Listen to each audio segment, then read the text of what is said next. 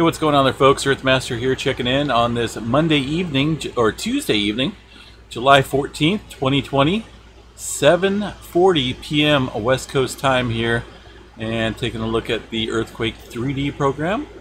Shows the latest earthquake on the globe, a 2.6 magnitude quake. Looks like up there around Alaska. There is an earthquake coming into the seismograph stations right now, which has not been put out from the USGS yet, far as the magnitude goes. But it's kind of a little localized quake here in Southern California, there near Laurel Mountain. Just not 100% sure on the magnitude yet, but definitely flatlining the seismograph station here, as you can see, with that spike of an earthquake. And taking a look at the recent map here of the California and Nevada quakes here. Let's go ahead and refresh this just to show you guys that this is the latest earthquake map. I don't know if that's going to be that earthquake or not. 2.7. It's possible that little red square there in Nevada with that 2.7 could be that one showing up on the live seismograph station. I believe Laurel Mountain might be a station there in Nevada. It's just one I don't normally use, and it doesn't say if it's Nevada or California. I just can't remember, so it's possible that could be indeed the earthquake that's showing up right there on the live seismograph stations. So taking a look at Southern California, there's still quite a bit of earthquake activity rocking around the Ridgecrest area. This is still aftershock activity following the earthquakes of last year, July 4th and July 5th. And of course, some aftershock activity further up north towards Lone Pine on the Lone Pine fault system up there. This is all basically aftershock activity following the larger quake a couple of weeks ago in that region. Along the San Andreas fault system down here, still relatively quiet on the southern end, like it has been for quite a while. Of course, sometimes we do see some small quakes and some swarming activity going on down there, but as far as any major release down here, still, we're waiting on it. We've been waiting on it for quite a long time, and eventually that big one will take place down there on the southern section. There's a little article I want to show you guys here in just a little bit. But as far as earthquake activity goes, just some microquakes in and around the Indio region, Palm Springs, all the way down over here south of Riverside as well. This is typical during a any day, any given day. There's always activity down there, and it's just pretty much a complex fault of fault systems, if you will, spider webs of many different faults. That's what I kind of like to call it here. Taking a look at this other earthquake map here on the USGS scale. There's that 2.7 that did show up near Laurel Mountain on the seismograph stations. A little bit more uptick in activity up here towards Idaho, with quite a few 2s and even a 3 thrown in there as well.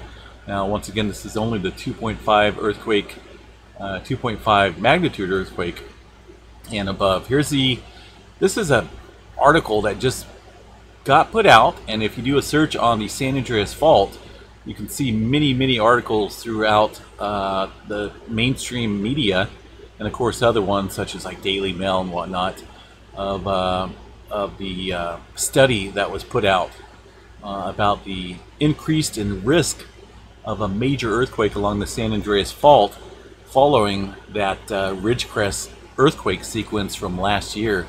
So I went ahead and picked an article right here from KTVU, and this was published about 8 hours ago here on their web page. And just going to go over just a little bit of this article here. This talks about, it's a study, right? Looks like Seismology Society of America has delivered some unfavorable news about the likelihood of an earthquake in Southern California. Of course, since I was a little kid, I was always told, right, the big one's coming to California. You know, the big one, the big one. Everyone's talking about the big one. Okay, the northern section of the San Andreas Fault has had its release, a big earthquake there, 1906, and of course other earthquakes in there as well, up to date. Also, central section of the San Andreas Fault has had some large earthquakes as well, with some good release of pressure. What we haven't seen is a good release of pressure along the southern section of the San Andreas Fault there. Southern California region, in quite some time, 300 and something years or so.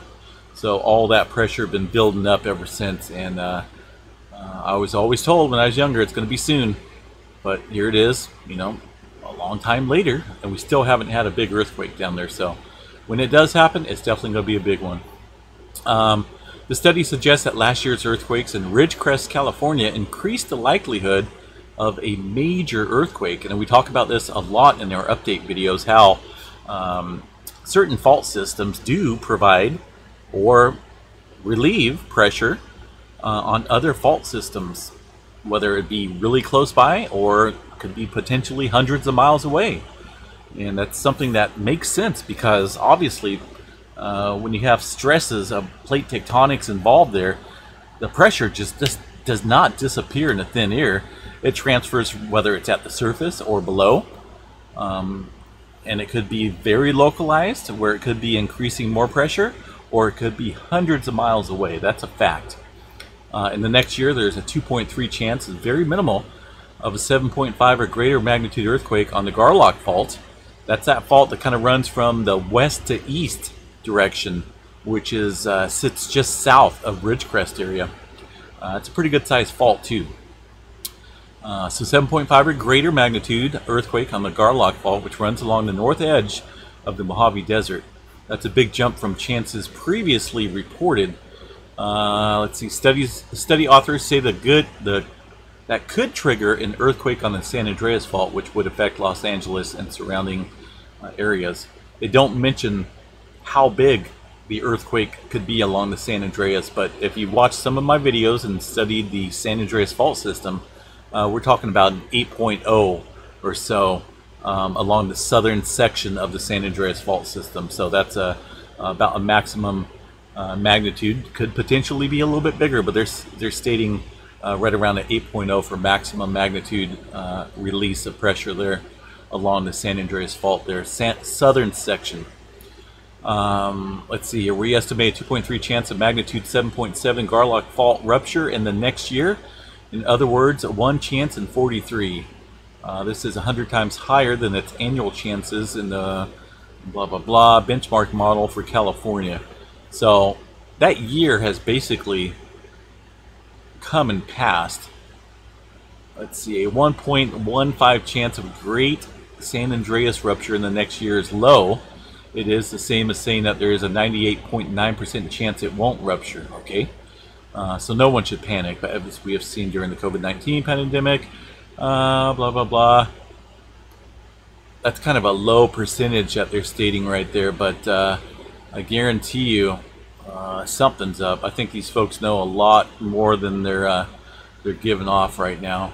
And of course they won't let us. They won't tell us. I mean, they may have, you know, knowledge of it, of when it might go, possible, potentially, or they might be signs that they're looking at. But it's kind of strange how the article just got put out today.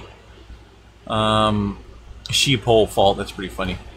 So looking at the map here, San Andreas Fault system here runs just north of the Salton Sea region, right? You got the Salton Sea down there. There's the San Andreas Fault Zone, the southern section, which extends kind of down there to the Brawley, and then the Imperial Fault system, which sits down there even further south.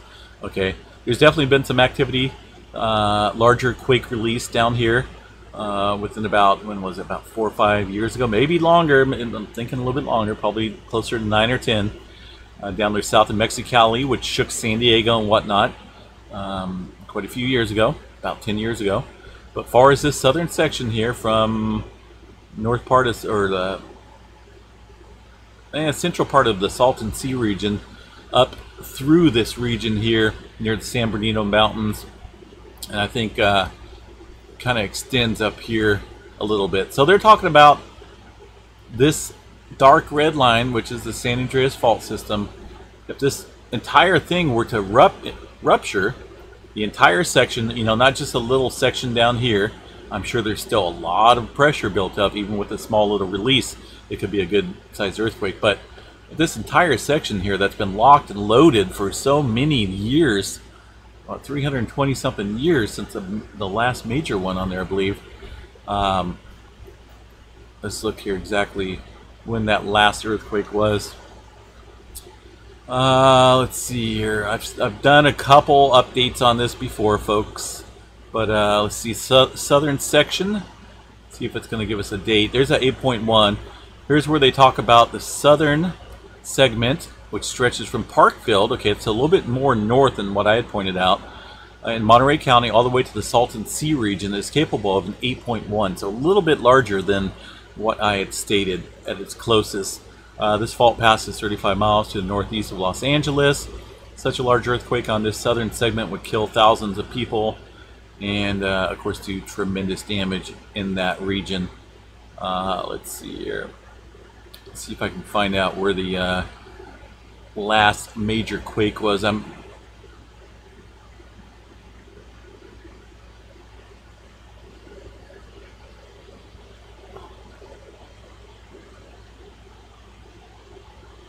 There we go. Okay, so they talk about massive earthquakes on the central and northern section, right? Central 1857 and northern 1906 San Francisco earthquake. While the southern section has not seen any similar rupture for at least 300 years, folks. So that's a lot of buildup, you know, being played there along that plate boundary between the North American and the Pacific plate there. So, you know, it's coming. It is definitely coming. But it's kind of strange that they put out an article, and it's all over the place. It's not just, you know, drama news. It's all over the mainstream media, National Geographic, New York Times, everywhere.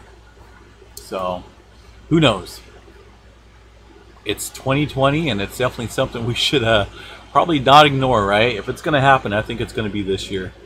So, we've got another little earthquake there near Little Lake, 2.7 there, north of the Ridgecrest area. That's going to be this red circle right there. But just be prepared, folks. I mean, it's going to happen. We got to make sure we're prepared and not being scared, right? Don't want to be scared. You want to be prepared and have an earthquake plan and make sure that you're going to survive it.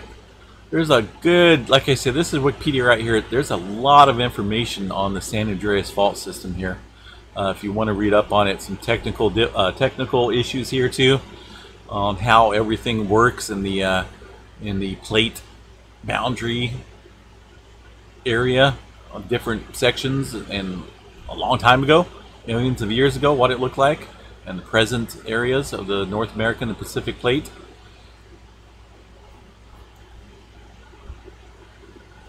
But right now we remain quiet. But one of these days we're going to see that large circle, that large square. It's probably going to be bigger than that, situated right over this area right here, and it's going to be major damage for the folks there in Southern Cal. Looking at Yellowstone National Park real quick. Not any type of earthquake activity. No swarming to report. Nothing different from my last update. So.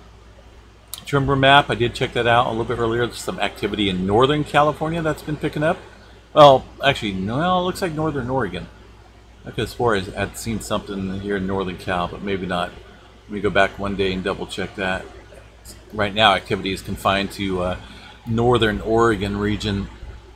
But let's bring back 713. I think I showed this one yesterday, so yeah, just a couple small areas there in Northern Cal that's seen some movement along the Cascadia subduction zone downwind, downslope, if you will, of the lock section, which sits off here.